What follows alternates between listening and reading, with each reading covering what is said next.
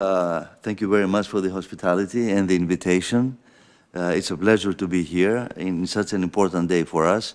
We are announcing a very important investment both for Greece and for our group. Inter IKEA International has decided to invest in a distribution center that will service all Eastern Mediterranean, countries like Israel, Jordan, Greece, Cyprus, of course, and second stage, Egypt and probably other countries. More than 250,000 cubic meters of merchandise will be unloaded to Piraeus and then reloaded to distribute to all Eastern Mediterranean. So there will be an important value-added item here in Greece. And of course, this is very important for our group also in three ways, if I may add. First of all, because our stores in Greece and Cyprus will have more flexible inventory and in better prices due to the transportation cost. Second, because our newly entered in the stock market real estate company, Trade Estates, will develop and own the 50,000 square meters modern distribution center. And third, because our subsidiary Trade Logistics will operate under contract with Inter IKEA, the logistics center. So we are all very happy for this investment. We would like to thank the Ministry for all the help. We have a continuous cooperation, starting with the big problems in Larissa, etc., etc., and of course with the recovery fund, which is very important for us, and all the investments that we're doing. Presently, we're about 4 or 5 investments that we are using the recovery fund. And of course, we want to place this investment in the recovery fund also. So I don't want to say more. I'd like to ask Andrea Colzani from Global Supply, IKEA Supply Manager, to tell us a few things about the scope of this investment. Yeah. Thank you so much. Thank you for inviting me and hosting me. I'm very pleasure to be here. So you already summarized the majority of the point. I need also to add that we are serving also Bulgaria, by the way, in the country that you listed.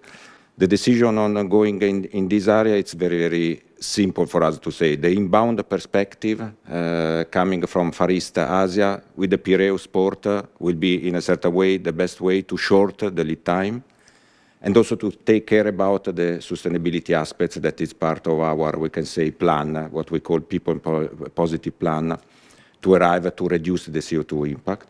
And then in outbound perspective, of course, as you mentioned, all these countries can be delivered and served in a very, very faster way. So we need to come closer to the customer. We know that the infrastructure are very good. The Piraeus port is something that we are parametering with other ports and is working quite well. So under this point of view, we are very, very confident we continue to develop in this perspective. And then the last point that I wanted to mention is also the infrastructure that we have here that we can utilize, because in Bulgaria, for example, we are studying to deliver via train and go via rail, so also here to minimize the impact on the CO2 possibility. Plus, we have a long partnership with House Market that is part of the group of the FOURLIS in the retail side, 25 years. I think that we are working together, so that it's also a sort of next step to develop our partnership together. Yeah. Thank you very much for presenting this very exciting new investment to us. We've been trying to make the case that Greece has the opportunity to develop into a regional logistics hub, and these types of investments seem to support our main thesis and to take advantage of our unique geographic position, but also of the infrastructure, private and public, that has been built in order to support these types of investments. And of course, we talk about the port. I mean the strategic importance of Aspropyro, the broader area, given its proximity to the port, rail connectivity, which for us is going to be that more important into the future. But of course, I would like to highlight 2 aspects of what you said. First of all, better logistics, better prices. It's important that the better the supply chain is functioning. At the end of the day, this means better pricing for the consumer, and at the time of increased cost of living globally, this is an important aspect. And of course, the specialized jobs around logistics, where I think we already have a younger generation of Greeks who decide to make this a career choice. And of course, coupled with state-of-the-art technological solutions, this also provides a very good career path. And I would like just to add, Mr. Prime Minister, that this investment is a very positive signal that Greece can play this role. So Greece has a perfect location, we have the right infrastructure, we have a very efficient port. It is the fourth port, the Piraeus port in Europe. It's the first port in the Mediterranean Sea. So I think that you can take advantage of the location of Greece in order to increase your business.